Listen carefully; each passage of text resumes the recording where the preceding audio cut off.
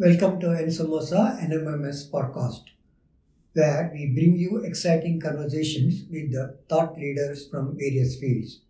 I am K.S. Madhavrao, Professor of Statistics from the Department of Statistics, NSOMASA. Let us welcome our guest, Dr. Ashis SenGupta, who is CSIR Emeritus Scientist, Government of India at IIT Kharagpur, India, who is being interviewed by Muskan Keshwani and Sharwari Bote.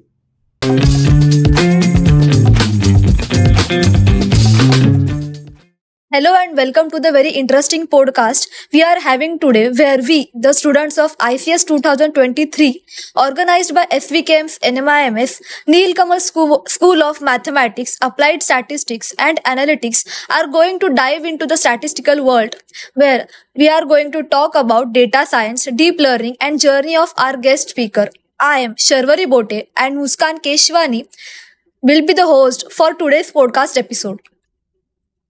The guest speaker we have with us today is Honorable Dr. Ashis SenGupta. Firstly, we would like to introduce our guest speaker. Dr. Ashis SenGupta is a statistical scholar with a diverse academic background. He received his M.Sc degree from Calcutta University and S.D. from Indian Statistical Institute, India in 1975-1976. Dr. Ashis SenGupta holds a Ph.D. degree in statistics from Ohio State University, USA. He currently holds the position of Adjunct Professor at Augusta University, Georgia, USA. Distinguished Professor at Middle East Technical University, Ankara, Turkey, and Advisor Consultant at Indian Statistical Institute, Kolkata, India. Dr. Ashis has visited many countries worldwide on academic assignments over the years. He has been visiting professor at University of California, Stanford University, USA, and many others.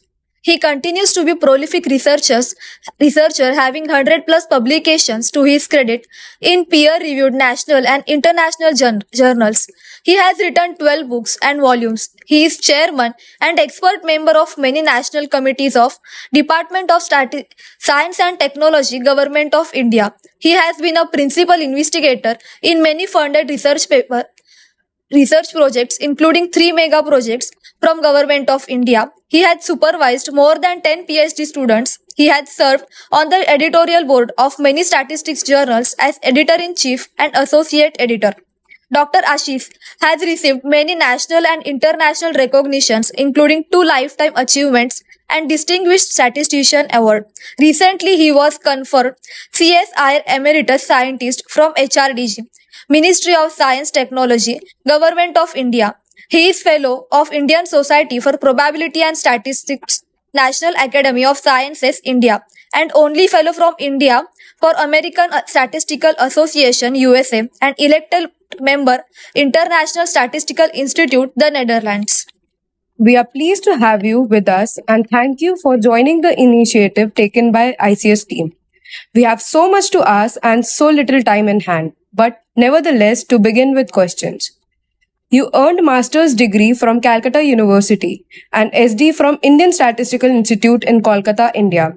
Can you tell us about your experiences studying at such renowned institutions and how that education influenced your career trajectory? Thank you, first of all, for giving me this opportunity to interact with you. And it's a pleasure for me to visit your institute. And I wish you all a very bright career. Okay, the students, all of you, have a very bright career and application of statistics in your career. That's what we'll be looking forward to. Now, yes, I was very fortunate to have very, very good teachers who shaped and also inculcated me the drive for learning statistics and using statistics. So I was a student at Ohio State University also, where I had some other professors in addition to my teachers in Calcutta University and ISI. My teachers gave me the ideas of how to look at the data, first of all, and then not only that, the analysis part, but also how to use it rigorously. So the rigorous part came from my training in the ISI and Calcutta. And then I went to US for doing my PhD. I worked with Professor C.R. And C.R. is well known for the applied statistics. So he was in my committee for the PhD. He advised me, and I had come to appreciate his work on the applied statistics using data. And that's where I got more and more involved in using data analysis and using my theoretical training for the application of statistics in a rigorous way. Again, my teachers, both in Calcutta University, inspired me, inculcated in me the drive for using rigorous statistics. So you want to use statistics in a way that you come up with answers, you're putting it in a package, but you want something that the package can be substantiated with statistical theory. Okay. So moving forward, you have worked a lot on circular data. Even the research paper you presented today was based on manifold data. So what inspired you to pursue your study on multidimensional data, and what were some of the key challenges and opportunities that you encountered along the way? The circular data is a thought of a new area. Definitely in India, when I came back from US, so some training with some collaborations from there, there was almost no university or institute in India where we could have a training in circular statistics. On the other hand, with the advancement of technology, with the different types of applications coming in here, real life applications, we could see that we need to move forward from linear data to non-linear data. So the circular data is one aspect where you move away from linear data. So not everything is linear in the world, and data also comes from certain situations which is non-linear. I gave lots of examples today about non-linear data. So I wanted to move to something new and where I can use and rather get the challenges into the applications. And this was an area which fascinated me. Lots of new types of applications, as I told you today, on the astrostatistics, bioinformatics, circadian rhythms, and all these are related to human beings. So what fascinated me is that these are applications in the real life. It's for the good for person at an individual level, health-wise, like I talked about the circadian rhythms and the genomes and the genes, and also in the nation in general, international also, for the human society, like the one I gave you about the space junk, the example which affects all of us in the world. So moving from the microscopic level to the macroscopic level, we have a fascinating application of this circular data. So this application is one thing which attracted me. And the next thing that attracted me was that called for the challenges of learning new areas of the theoretical parts. So whatever we learned in the analysis, for example, real life analysis, we had to move into Fourier analysis, which is used a lot in circular data. So the mathematical areas were new, challenging to us, complex analysis, also Lie algebra, Lie group, things like that came in. So you keep revolving. The more you go, you learn new and new things from mathematics. And finally, for this to be applicable, you need computers. So that's another challenge. How do you write programs which are efficient, algorithms? So it's the culmination of these three trinities of knowledge in our statistical science: mathematics, computer science, and statistics. Mathematics for the rigor, computer science for its applications, and obviously statistics for the inference. Okay, that is based on your subjective, not subjective, but objective inference. So what a fascinating area where you can combine these three trinities, the three pillars, and use them for the benefit of the mankind. That's what motivated me here. Next. Sir, you had been a principal investigator in many funded research papers, research projects, including 3 mega projects from the Government of India. Can you walk us through a specific research project where you used statistical methods to analyze high-dimensional data?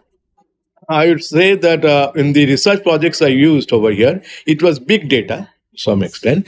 High dimensional, yes, in terms of the number of variables that we used. So one example I'll give you was with respect to the tourist survey, foreign tourist survey.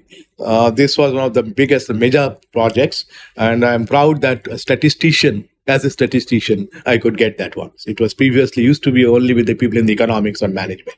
But somehow the ministry had faith in me, and we could tell them, show them that statistics can be used here in a proper way, and that could give you relevant information, accountability also. We could supply them with the errors of the estimation. And this one is carried all over throughout the India. So we had about 14 different national airports, and then I think about 12 land ports, seaports, where the data was collected. Mumbai was one of the ports. Extensive data was collected, and this was for 1 year continuous. And we had to apply statistical methodology in sample survey. There are many challenges because tourists come depending on the season. And not only for sightseeing, tourists come for medical reasons, tourists come for also financial reasons, business. People from Japan, they want to bring in new machineries over here.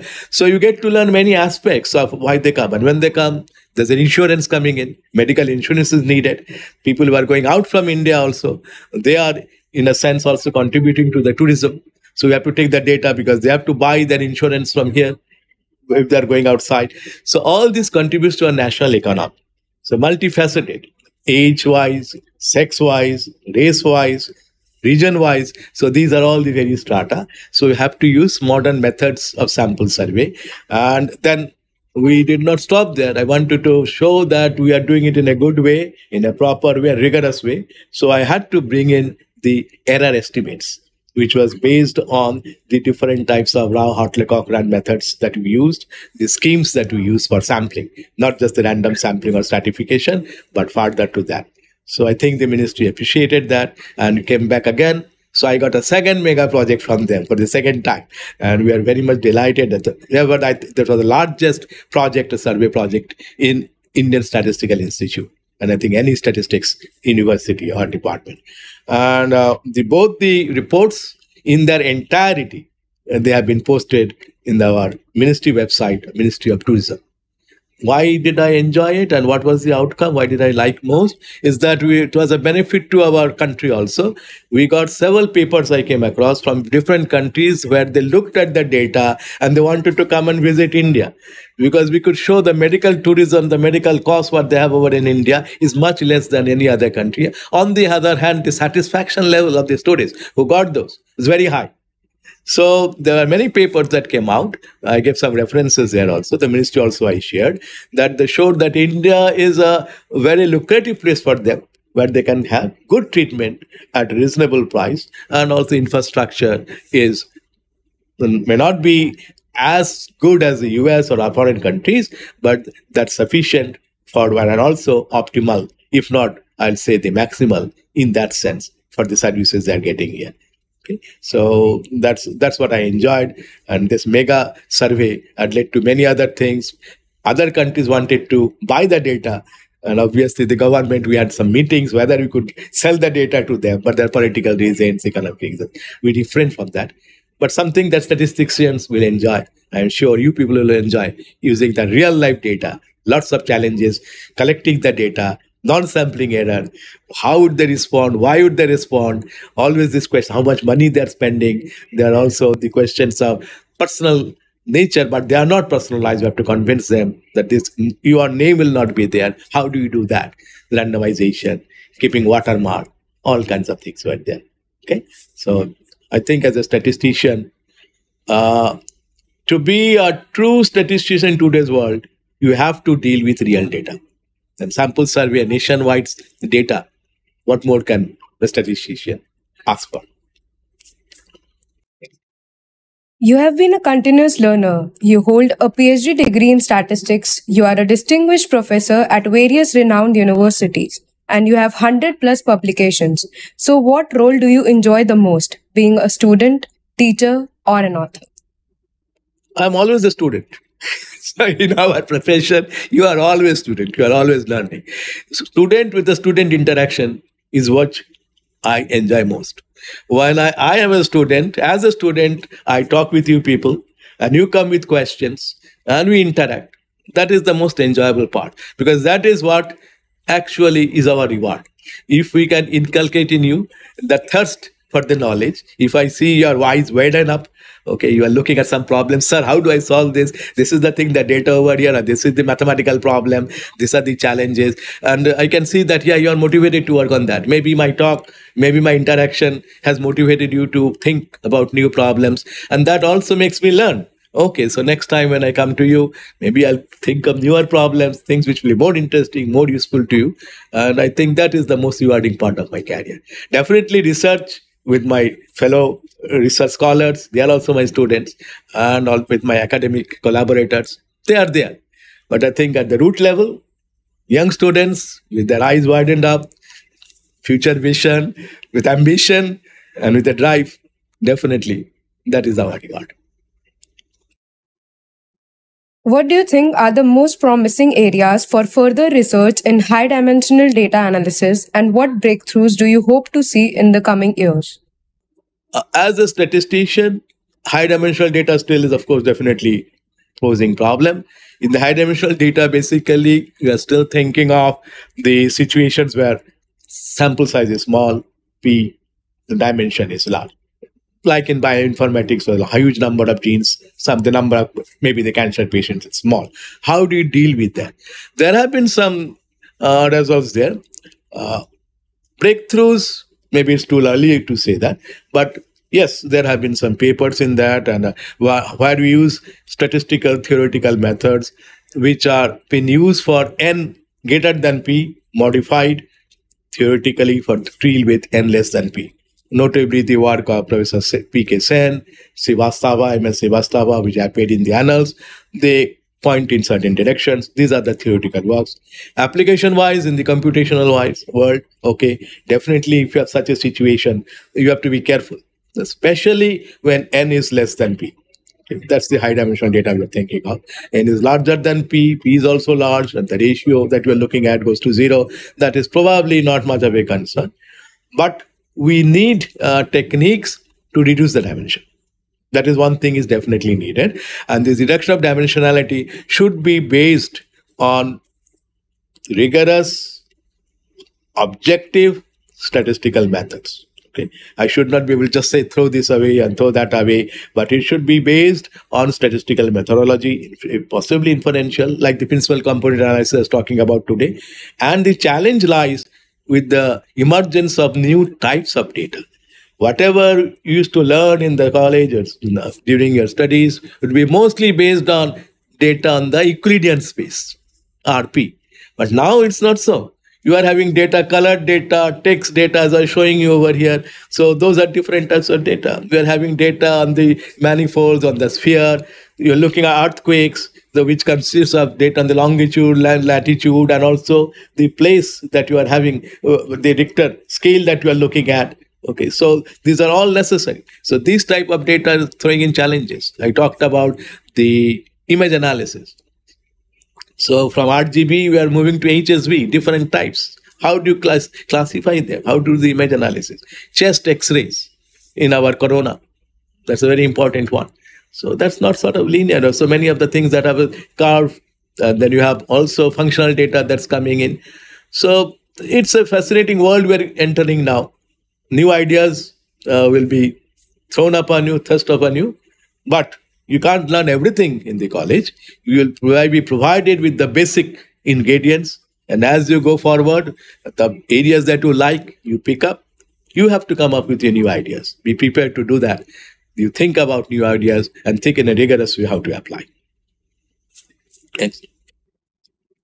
Since you have supervised more than 10 PhD students, can you give some suggestions about writing a research paper for a person who is doing it for the first time? First of all, the correction is more than 17. Okay, not 10. I think it's the old one somewhere you got from. Yes. So there are still some working. Okay, I have some working with me right now in Turkey.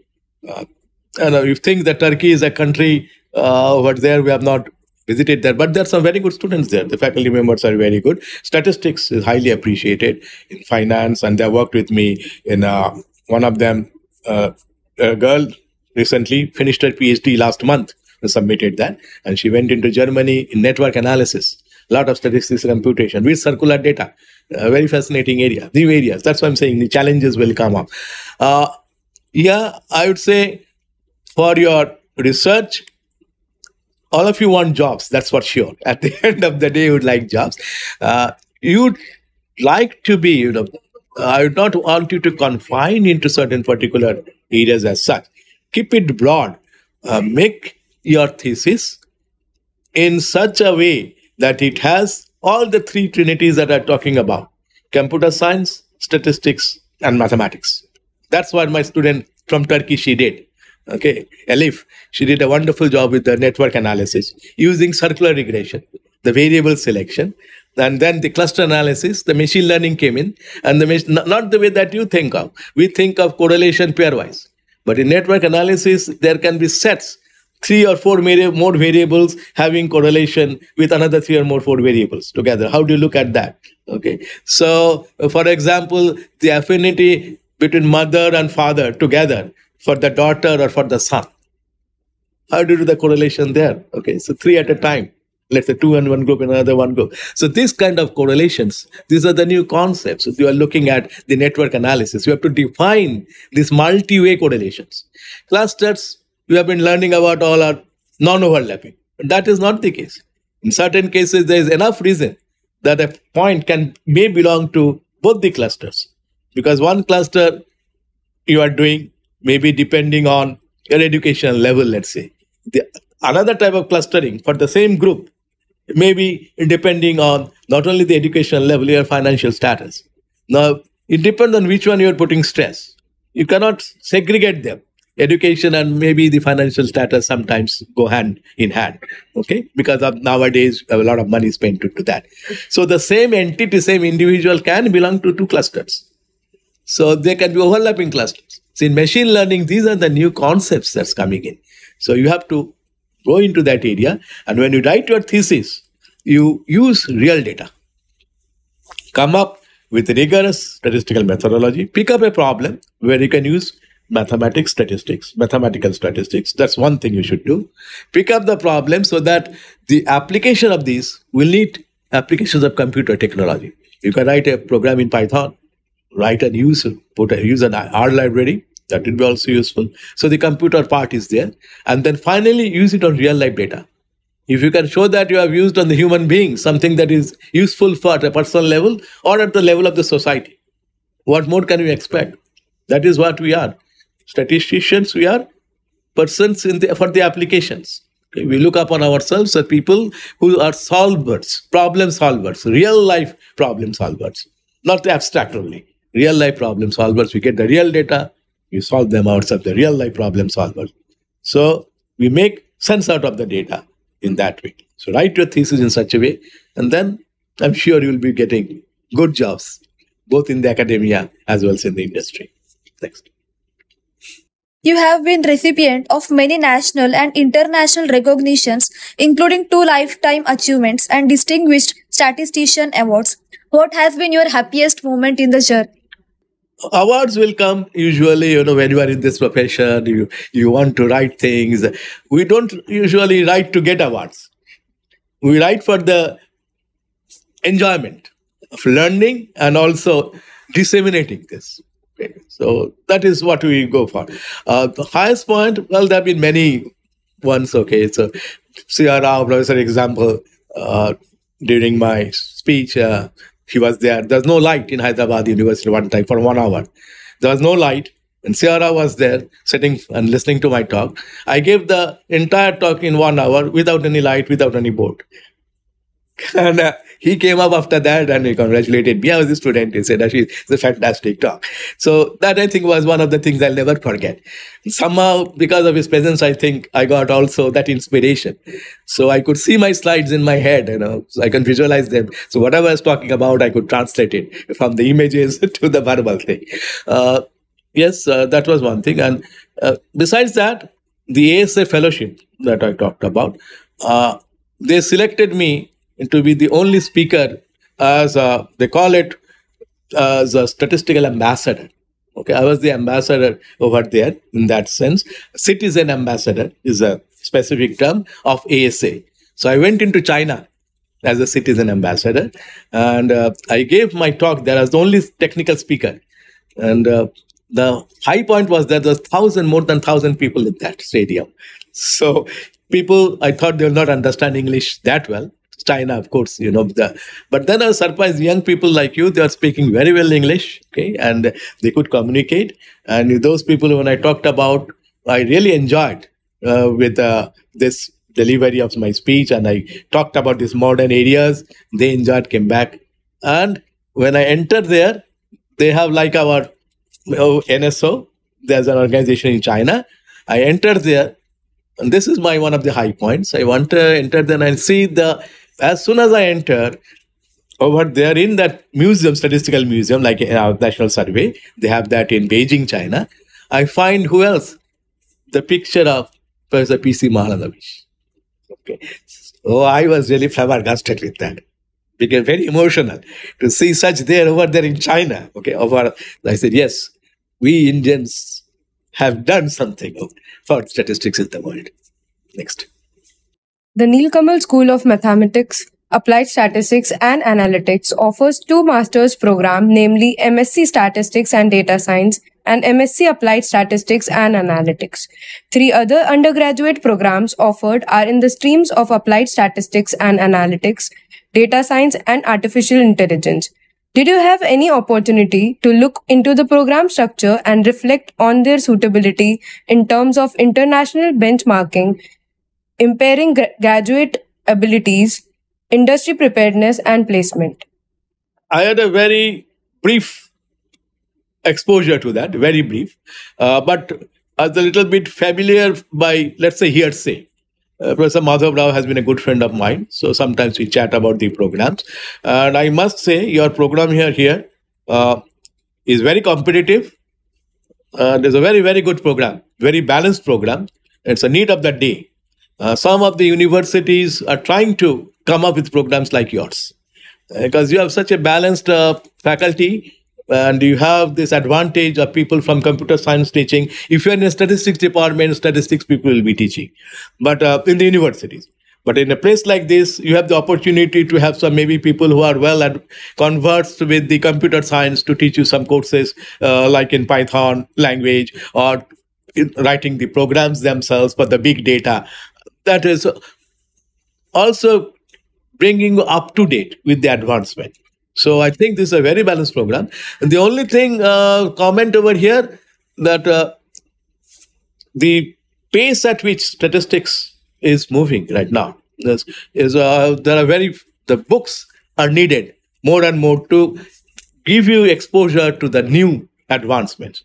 This I would request, and I think they have probably done it, your faculty members should come up with their own notes incorporating the new advancements. You won't get this in books, okay? Many of these are not available in the books and moving so fast. So, like the circular data I'm talking about, the directional data, the statistical machine learning thing, new methodologies are being evolved. So, CART, Lasso, they are books separately, but if you go to a textbook, you won't find it. And where is CART, Lasso, all this covered in your textbook over here? You have to go through the papers. That's where your faculty members will come up with that. Packages. You have to get to those subroutines.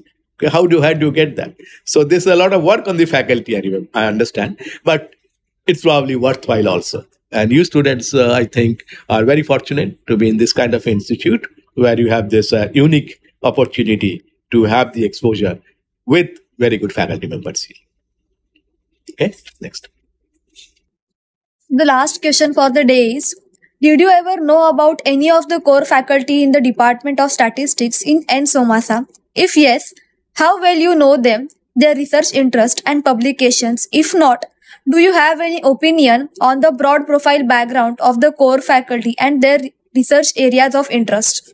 Yes, I do have some exposure, some familiarity with the faculty member here.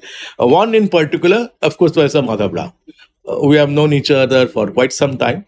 And yes, I'm familiar with some of his work. He has done some excellent work in mathematical statistics, also applications.